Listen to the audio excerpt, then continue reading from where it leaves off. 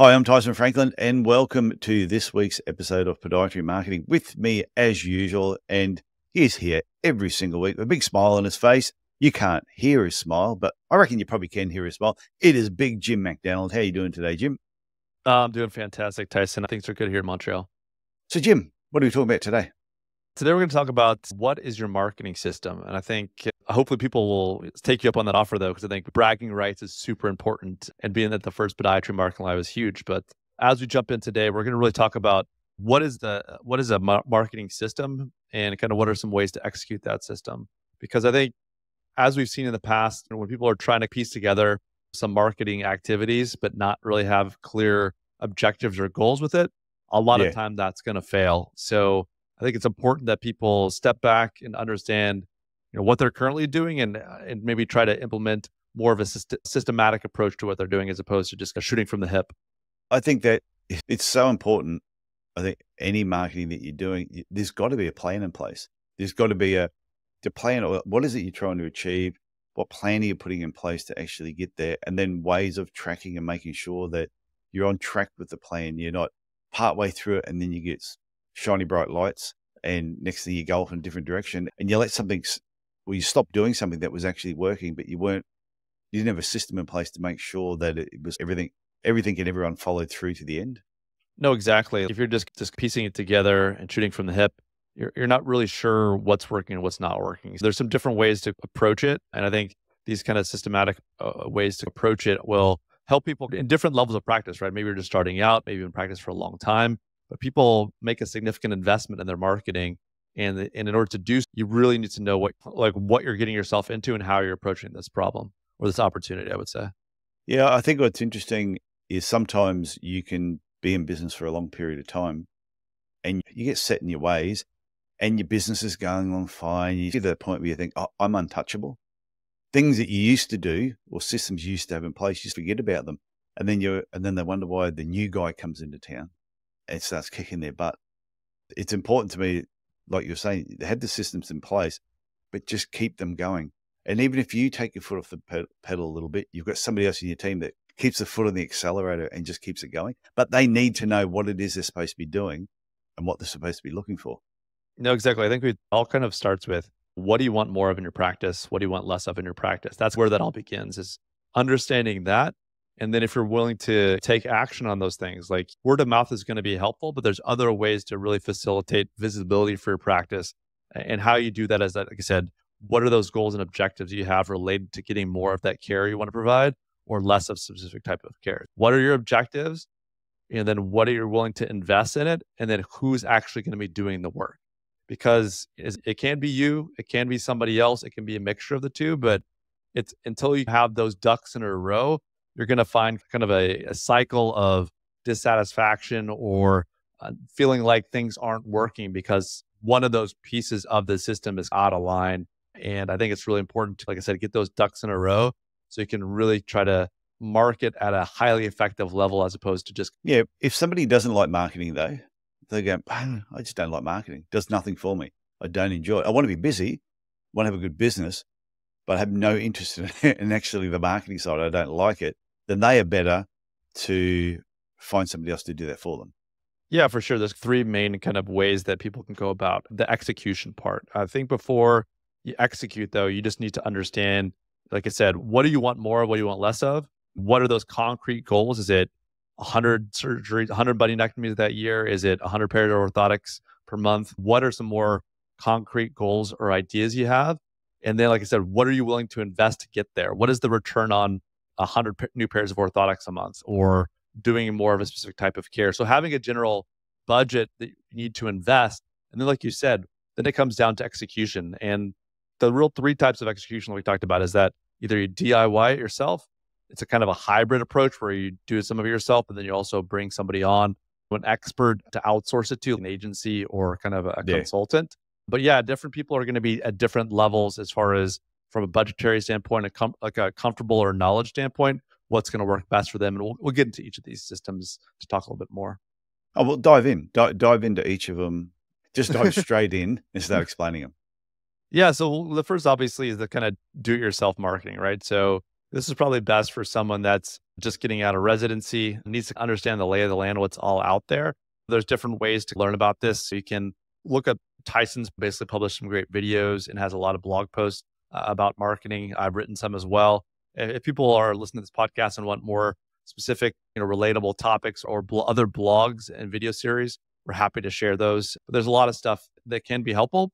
I'd also say there's a lot of information that you can also drown in the fire hose of information too. And some of it may not necessarily be totally some of the online marketing things you find either on YouTube or through Google. It may not relate to a medical practice or to podiatry practice. So Yeah. you have to be discerning. But like I said, if you're just starting a practice, you're trying to be as cost of the DIY marketing. The cons of DIY marketing is that it can be really time consuming, right? While it can be helpful to maybe go introduce yourself to some local practices and other folks, that's time out of your clinic. So if you're starting to ramp up, maybe it's something that it can be a little tough to maintain if you're the only person doing this. Also, it requires marketing knowledge. And I said, sometimes you don't know what you don't know, meaning that, yes, there's all the stuff out there about marketing, but what's actually the cost-effective things that are actually going to drive results to your practice? So I think it can be helpful to educate yourself and know about it. But sometimes, like I said, sometimes you don't know it's working and it can cost hundreds or thousands of dollars yourself going through failed experiments before you get to that. And sometimes you may not learn enough to actually be successful and you spent hundreds or thousands of dollars. That's one of the cons of DIY marketing. But like I said, there's the ideal scenario for implementing this DIY marketing, like I said, is probably someone just getting started. There's definitely ways that you can bootstrap some of these things. I'm definitely a fan of, like I said, meeting other clinical providers. There's all kinds of examples we've talked on in some other podcasts in the past, but the DIY is that first step. Yeah, what's interesting though, when I said earlier on, if you don't like marketing, you go, I just have no interest in it. I still think it's something that you need to understand. You still need to get in the game and understand it. It might be like you don't like taxes either, but you still have to do them. Exactly. And it wouldn't matter if you said to the government, I'm sorry, but I just don't like tax. I don't like how it all works. I'm not participating. Then they will take your house. They'll take your family off. You're going to lose everything. So you must learn or have some understanding of tax and taxation to be in business. So I think marketing, you may not want to do it, but I think it's really important you understand the concept of what it is that you're trying to achieve from it. So that when you're working, whether you're down the track, if you're not doing it yourself, at least you know what it is that you're trying to achieve. You're not just, some people just put like a blindfold on and they just hope for the best. Yeah, it's surprising, right? It can be one of those things where it can be overwhelming to be a practice owner, right? Whether it be managing your staff or keeping up to date on the latest ways to treat specific conditions. But this whole marketing and basically promoting your practice aspect of things can't be slept on because it's something that is vital to the health of your podiatry business, right? It's not just a practice you're running. You have to make sure it's a viable business. Getting good resources to understand what your options are. And like I said, you don't have to do all the things from the jump, but executing on some things that are going to work. And as we get into these more, like the second step is maybe it's more of a hybrid approach, right? So maybe you want to have someone to help you learn what those things are. But then you want to either DIY some of it or outsource a portion of your marketing. So the pros of this hybrid system, like I said, is this kind of a balance of control where maybe you're bringing someone on to help you a little bit so you can learn things, but you're still maybe not crazy busy in practice. So you can spend some time on the marketing side, but you're also gaining some knowledge. So you're not feeling like anybody can pull the wool over your eyes. Because I said, it's usually it doesn't have to be like either you do all of the marketing or you do none of the marketing. It's probably best to kind of transition through this kind of into this hybrid system so you can feel like what's out there and you're potentially being a little bit more cost effective than just fully outsourcing from the jump if you can't afford it in your practice. Yeah. And I think that's the important part too, going back to even having some understanding of it. If you're going to then start working with somebody else, you need to understand it so you know they're not going to pull the wool over your eyes. So they're not telling you, lying to you about certain things. And this may surprise people, but there are some salespeople out there who are not honest. I know that comes as a surprise. People say, no, shocker. Say it isn't. What's that? It was for a movie, isn't it? Joe, say it isn't. Do you know what the movie was? I don't know. It sounds like Joe DiMaggio. I don't know. It was a movie. It had something to do, they called them the Boston Black Sox or something at the time. And it was 8 men, maybe 8 men out or 9 men out, or I don't know. Yeah, something about a baseball team that threw in so many members in the team are taking bribes from the mob people or something like that to throw a game. But not everybody was, only a few of them was. And one of the guys, Joe, who was one of the best. It's all based on a true story. Was Shoeless Joe Jackson? Yeah, and it was sort of like, say it isn't Joe, say it isn't. Anyway, we got off track. Sorry about that. That's okay. But I think it is. But I think, like you said, it's got to be, it's one of those things where there are some cons of the hybrid system, though, right? It still does require some time in the practice and some effort there on the marketing side for the practice owner, or at least someone else inside the practice.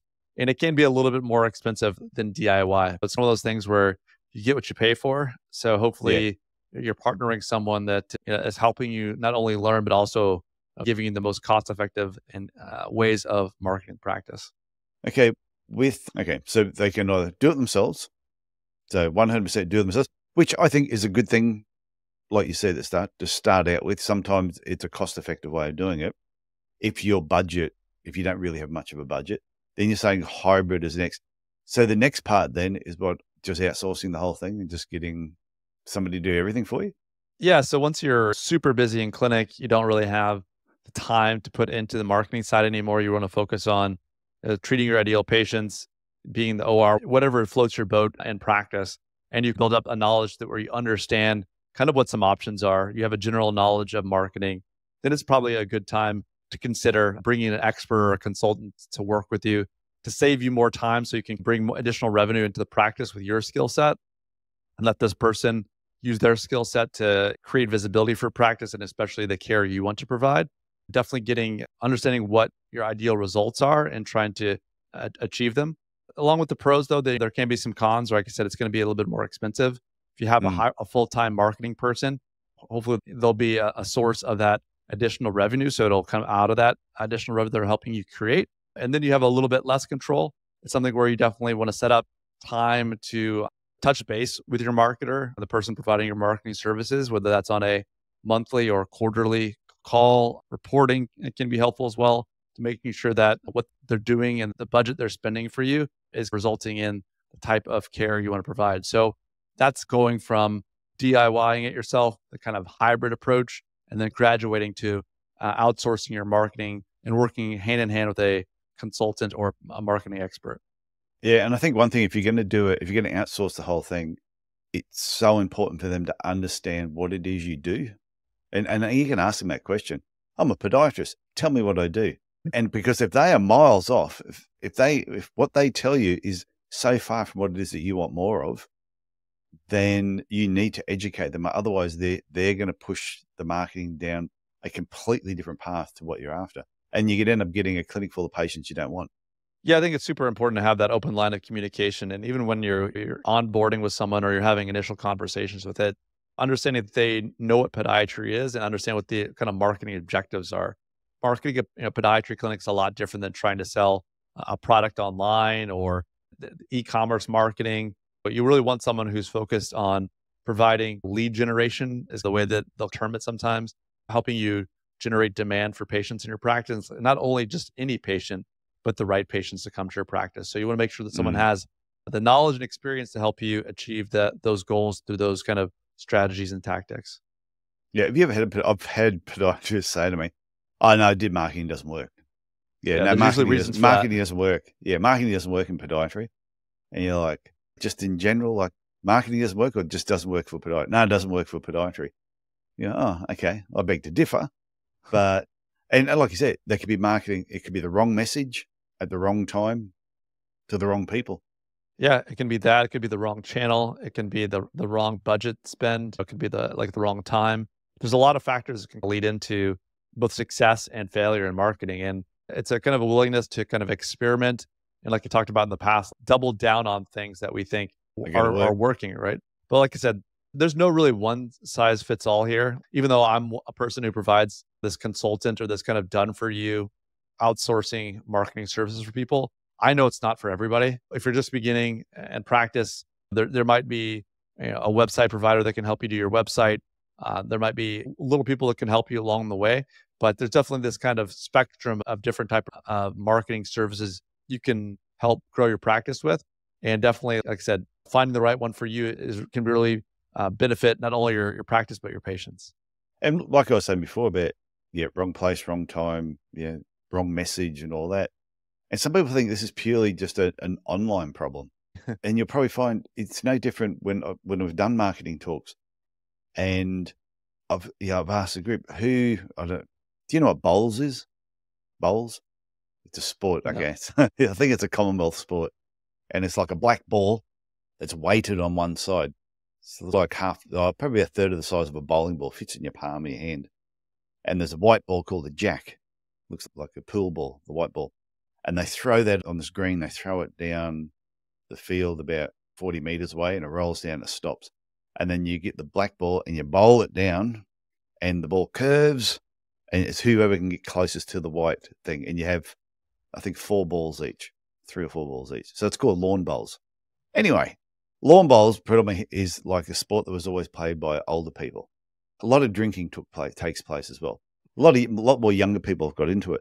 But I would say, so at these lawn bowls clubs, for example, you would be approached by companies who would say, hey, do you want to advertise on the drink coasters that are at the bar? Or do you want to advertise on the scorecards that are at, that the players use to keep track?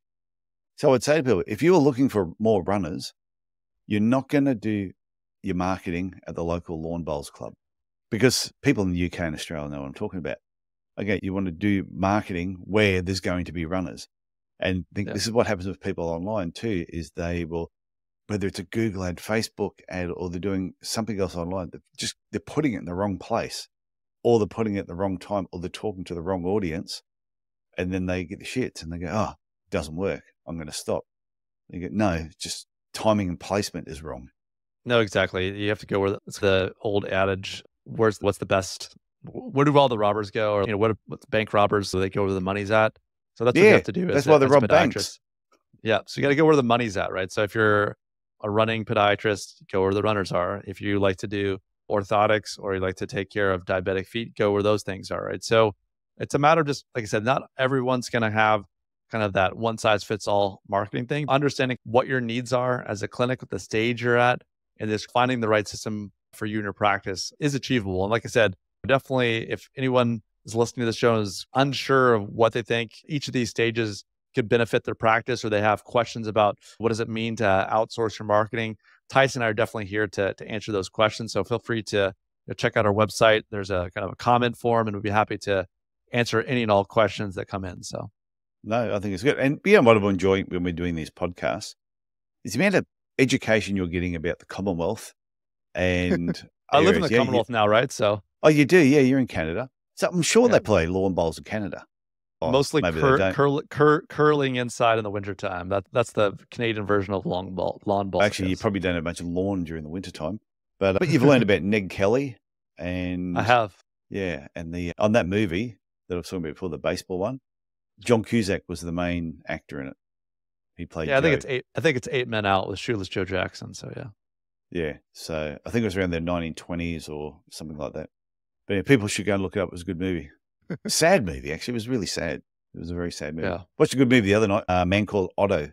Haven't heard of that one. Yeah, Tom Hanks. It was a good movie as well. Sad. Another sad movie. Another good sad movie. All these sad movies are telling our listeners to watch. So when they listen to us, we're more uplifting. Watch that movie, feel sad, then listen to the podcast and be uplifted. My kids are obsessed with Mary Poppins right now. So if you have kids and you want them to sing songs for the next 6 months, watch Mary Poppins. So. No, I didn't like that when I was a kid. Really? Yeah, God, I couldn't stand it. Even when I was a kid, Mary Poppins going, I can't stand this. It was terrible. I think Americans, the novelty of the voice is enough to keep you entertained for a while. So. Yeah, no, it didn't work for me at all. So anything else you want to add before we wrap up, Jim?